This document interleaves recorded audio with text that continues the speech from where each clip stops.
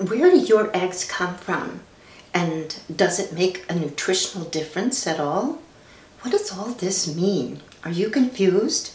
Me too. So join me on the other side and let's dig through some of this.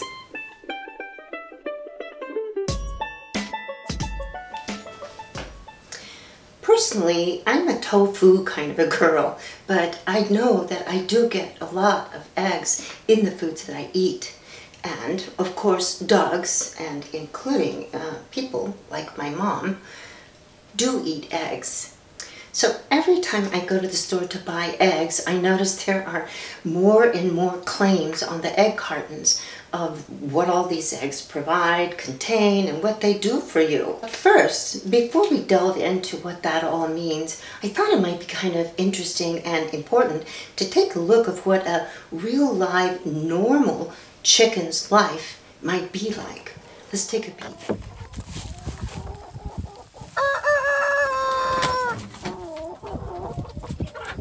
After quite a bit of research, I was quite surprised to find out how real chicken families live. And actually, I discovered they're really quite interesting. Who hasn't heard of pecking order? Well, chickens have a hierarchy that's quite specific and it's established very early on. The top chickens lay down the law for the weaker chickens by pecking and bullying. And like all good families, once the order is established, they usually get along pretty well. I was surprised to learn that chickens can make over 30 different noises or vocalizations. According to an article that I read online from Carolina Chicken Coops, great spot, just by the way, if you're interested in raising chickens, these vocalizations can do anything from call the young chicks to come or alert other chickens to food that they found, and also alert the chickens of danger of predators. But what really got me was that the mother chicks actually talk to their chicks in the egg, and the little chicks in the eggs respond. Oh, isn't it so sweet?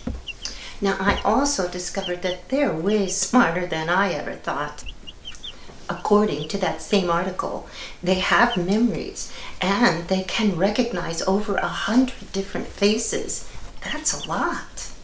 They play and they dust bathe for pleasure and health. Of course, preening is very important for their feathers. They scratch around in the dirt for worms and bugs because you know that chickens are omnivores and they do eat bugs and that sort of thing in addition to the grains that they get. They dream in their sleep and they worry. Geez, they sound almost human, right?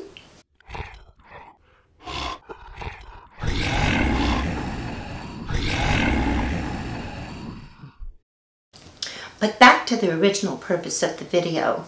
What are the differences in the labels on the chicken egg cartons, and is there a nutritional difference? First, where do your eggs come from?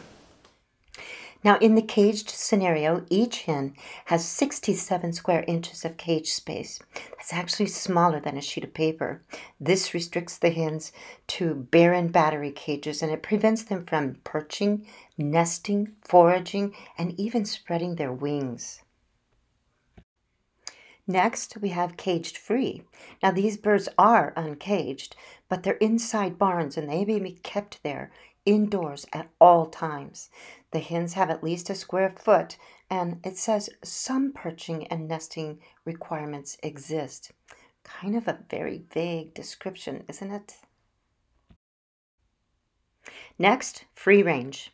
Each hen must have 21.8 square feet of outdoor space, but no minimum period of outdoor access is specified.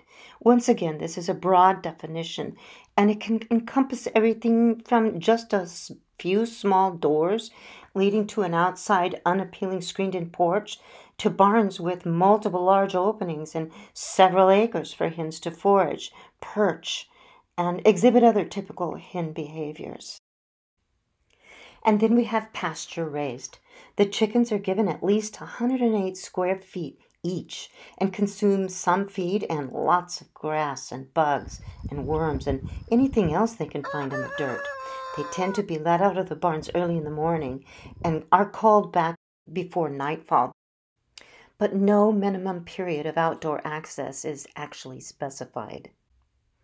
And then there's what they're fed. Here's one, organic. That means that the egg must come from chickens that are fed only organic feed. That's feed that is free of animal byproducts, synthetic fertilizers, pesticides, or chemical additives. And no genetically modified foods can be used either.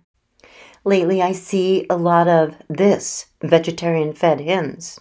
And that simply means that the feed given to the chickens didn't contain meat byproducts, and they were raised at farms where chickens were allowed to roam the outdoors. And hens have the opportunity to supplement their feed by foraging for worms and insects. And I am seeing a lot of egg cartons that claim to have no hormones or less hormones or hormones are talked about. Well, despite what you may hear, no artificial or added hormones are used in the production of any poultry in the United States.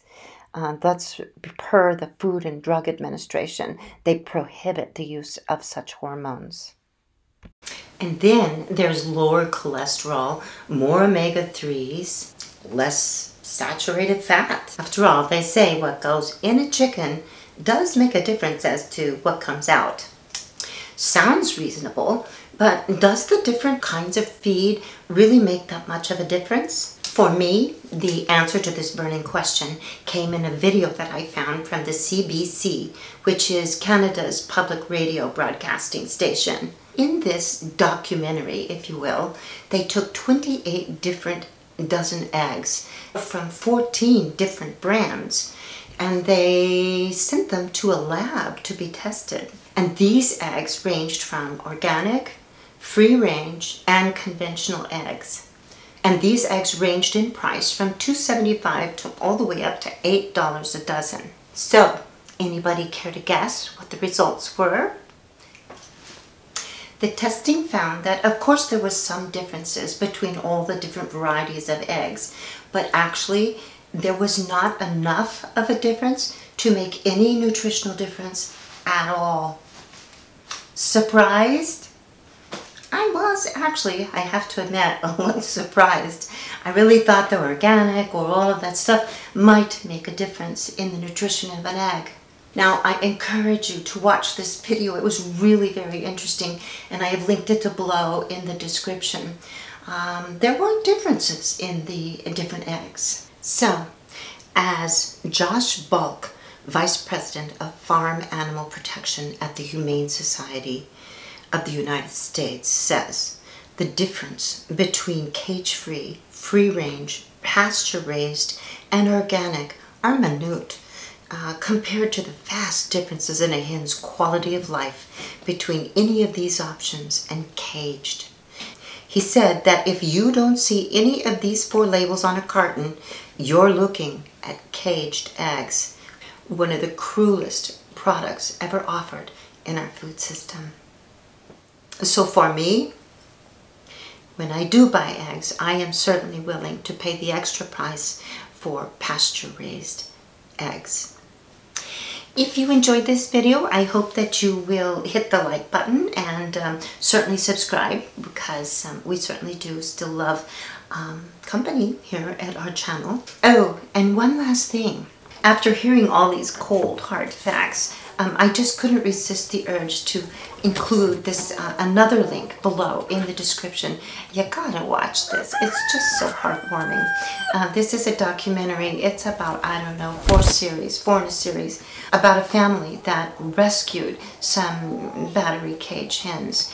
They took them to their farm, and it's just beautiful to watch these chickens who have never been out of a cage, never touched the grass, or never been able to nest or to bathe in the dirt or any of those things that are natural to chickens, and it covers them all the way through 4. They even bring them some friends and they rescue some more. So you gotta watch it. It's really heartwarming. Actually, I'm getting dangerously close to wanting some chickens of my own. I don't don't know where I'd put them though. So, again, I hope you enjoyed this and it was valuable information for you. And I guess we'll see you next time. Bye.